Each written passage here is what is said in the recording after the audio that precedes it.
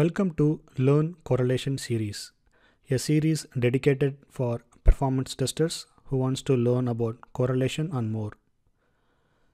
Each episode, I will take a simple web application and I will show you how to correlate and what's under the hood. So in this first episode, I'm going to take a simple web application called notepin.co. It is a simple note-taking application with clean UI and very lightweighted. So there is no sign up required to use this note-taking application. I'll briefly explain how it works. So just visit notepin.co, and in the home page you could see a simple button with Get Started and a text box and the OK button. So this application will allow you to create notebooks and there is no signups required. Anytime you can just log in with the URI whatever you created and start adding the notes. So in the text box you can give any unique string. For example,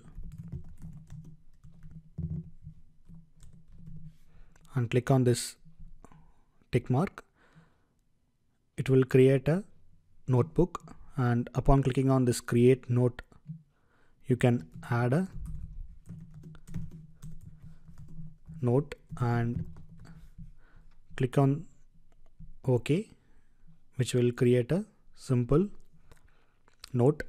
And whenever if you want to see your note, you can just visit the URI. So now I'm going to show you how to correlate notepin.co like application. Okay.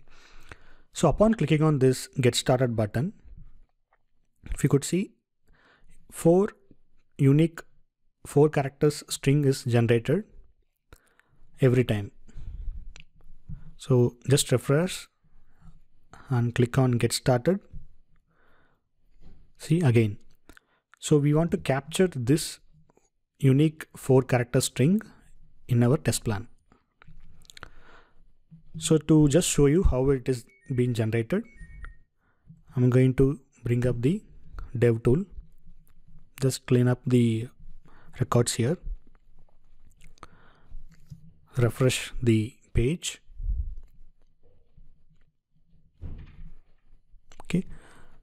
Upon clicking Get Started button, unique string is generated, but there is no activity recorded between the client and the server.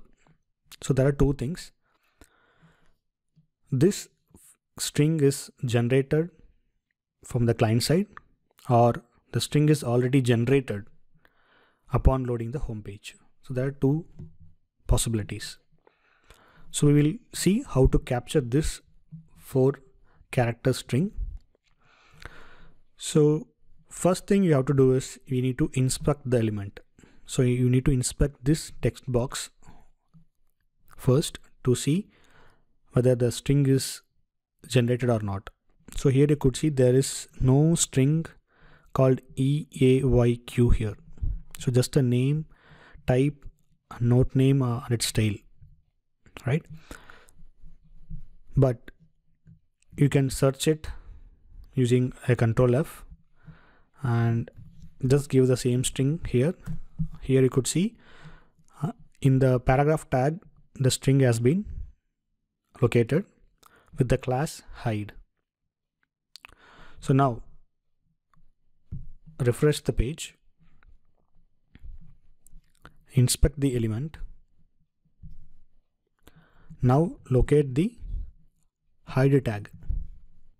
So now you could see upon loading the page, the 4-character string has been generated already. But this Get Started is a client-side activity. Now if you click on this Get Started button, the same 4-character string will appear in this text box. So I'm going to click on this Get Started. So the same string ndkz has been loaded here. So upon clicking on this OK button, notebook will be created.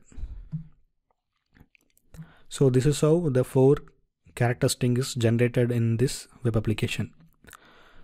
I have created a simple JMeter test plan where it will capture the 4 character string and then it will create a notebook accordingly. So this is my first request. I'm just loading the page, simple get call.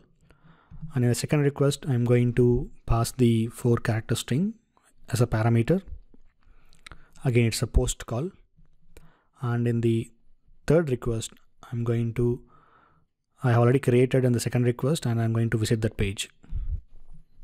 So how I captured the 4 character string. So in the first request, that is in the home page, I have extracted the string using regular expression extractor by using the left boundary paragraph tag and class is equal to hide. And the match number is 1 and the template is 1. And if there is no such if any other errors, it will throw this value error in note name. In the second request, I have passed the captured string as a post method. And in the third request, I'm going to visit that notebook. So now I'm going to execute this. So in the first request, in the response data, you can see this p class hide, the 4-digit string, which is OJFY, which has already been captured by the regular expression extractor. And in the second request, the same string has been passed as a post method. And the third request, I'm visiting that particular notebook. So just to validate it, just copy the whole third request URI and go to the browser and paste it here. So this is the notebook which has been created by JMeter tool. So this is how notepin.co correlation stuff works under the hood. So I hope this first series is helpful to you. If you have any other application where you are facing any correlation or any questions on correlation, you can just post it in the comments. I will try to cover it in the next series. Thank you. Have a great day.